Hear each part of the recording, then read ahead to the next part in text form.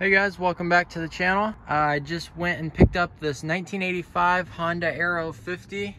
I got it for $100 and I thought I was getting a great deal, but this thing's a little bit rougher than it looked like in the photos. But I mean, you can't beat a $100 scooter, so picked it up, and let me get this pulled out quick and then we'll take a better look at it.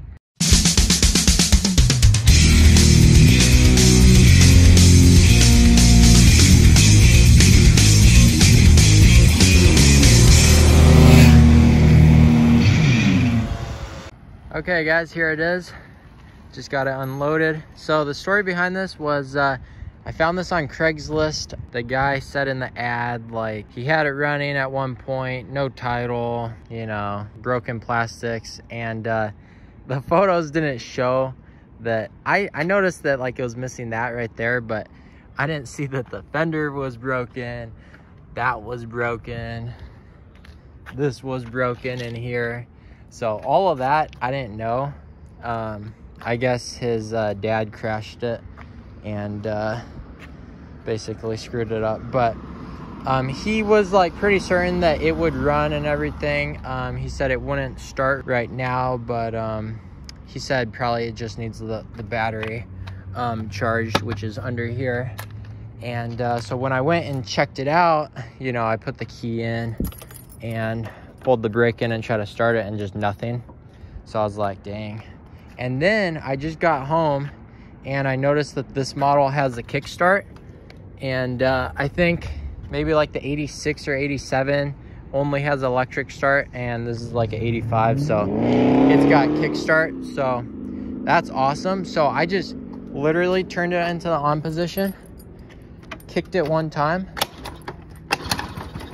and it started right up. The thing runs so great. It's got like 7,500 miles on it. And I just took it out for a ride, and top speed was like 38, I think, which I think it's supposed to be able to go a little bit faster than that, but still pretty good. It's super peppy off the line. Yeah, but look at that. It's just putting along. No smoke. Yeah, and then once you get going, this thing just like floats. It's super smooth.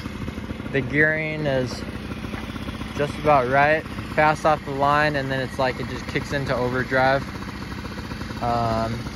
Headlight works. We're gonna have to look into why the electric start's not working. Maybe it's just, I'm not sure. Hopefully it's just the battery. Maybe the starter's out on it, but I think we'll be able to fix this thing up pretty nice. It's got a lot of like cosmetic stuff that's just messed up on it, but once we get that fixed, then I think this will be a nice little scooter. He gave me like the pieces that came off of it, so I'm thinking that what we're gonna do is just like, this will sit back in there, and we'll either like plastic weld this stuff back on or JB weld it or something. And this is like for the front fender. So I mean, we have all the pieces, I think, most of them, and so we should be able to get this thing back looking somewhat presentable. We can check out the seat. Under the seat, let's see if I can do this. So you got the oil right here, you got your gas. On most bikes I convert, I like delete the oil pump and just run premix, but I mean, this is a $100 bike, so I honestly don't really care. I think it's kind of convenient to just fill it up with gas and just run it. So I think for this one, that's what I'm gonna do.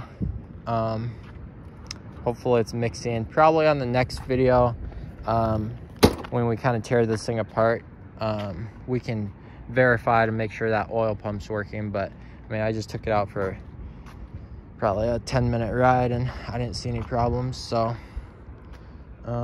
yeah, so this is just kind of like a before video of me checking the bike out, and then I think we'll do another video on kind of cleaning it up, fixing the plastics, kind of going through the bike, making sure all the mechanicals are good.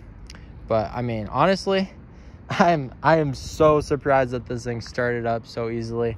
The tires, I think the guy said it's got new tires on it. You can see the little nibs are still on there. The brakes are super good on it. So